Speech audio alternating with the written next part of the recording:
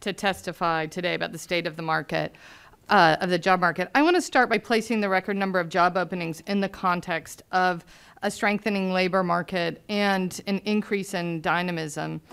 Businesses have continued to hire in large numbers, just again this June surpassing expectation. And over the past 6 years, we've seen the longest, most persistent streak of job growth on record.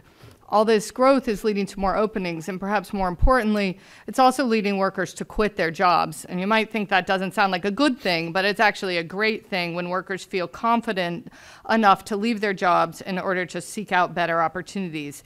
In fact, job changes are essential for workers to climb the ladder to better and higher paying opportunities, and a return to a healthy level of churn is incredibly important, and frankly, we're not quite there yet.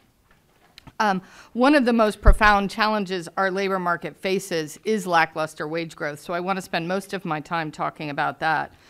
Wages provide a clear market-based signal of demand for skills, and one of the clearest signals is the high wages of college-educated workers compared to those with less education.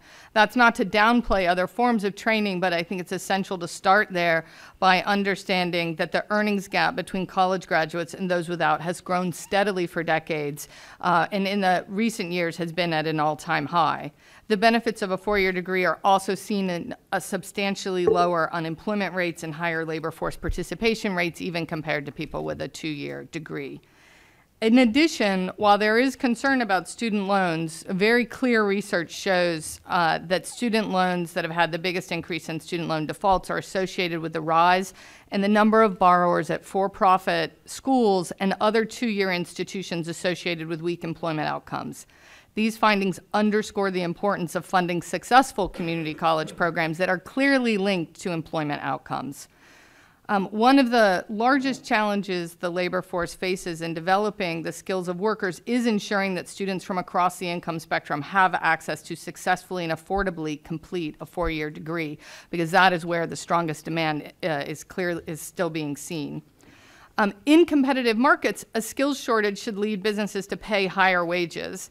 And yet researchers have consistently failed to find evidence of employers bidding up wages of workers in areas even when there's a big gap between the number of openings and the number of hires. And that represents a real puzzle. I think the biggest place we see this is in healthcare, where there's a lot of openings, not a lot of hires, but the wages aren't picking up. Many economists have pointed to slowing productivity growth as one of the sources of slow wage growth, but it's important to recognize that even if we were to solve that problem, in recent decades there's been a disconnect between productivity growth and wage growth that we need to address. Ways that, some of the things that we're seeing is a decline in unionization, reduced worker bargaining power, and reduced worker mobility, and an increase in businesses engaging in clear anti-competitive labor market policies, including forbidding the sharing of pay information and requiring non-compete clauses, policies that are designed to restrict the ability of workers to make those changes that allow them to bid up their wages as they become more productive. Congress should seek to make the labor market as fair as possible by penalizing businesses that engage in such anti-competitive practices. Additionally, policies like updated overtime regulations, robust minimum wage, enforcing workplace protections are all key areas that are important to raise wages. And let me be clear, the current pace of job growth is unsustainable unless more workers elect to join the labor force, and without higher wages, that is very unlikely to happen. So let me conclude by saying that there is something else policymakers can do beyond training, which is provide stronger infrastructure to support jobs. Today's workers, particularly lower wage workers, face challenges in getting to work without adequate public transportation, face challenges finding care for their children without adequate, affordable child care, and too often lose their jobs or are forced to quit when they need time off to care for a sick family member or their own illness. Better infrastructure in the form of affordable child care, paid family leave, and better public transportation to support work would clearly help attract more men and women to the labor force. Research has shown clearly that policies would boost women's labor force participation.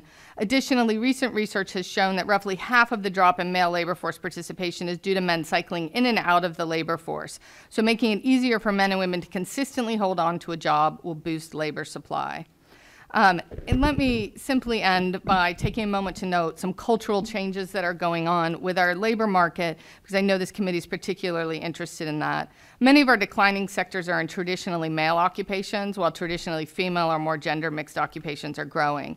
These changes are going to require that we not only provide training for workers to successfully enter new occupations, but that we might rethink how we provide that training and how we conceive those jobs so that there's greater diversity for men and women to enter the jobs that are going to offer them the highest pay, regardless of their cultural connotations. Thank you.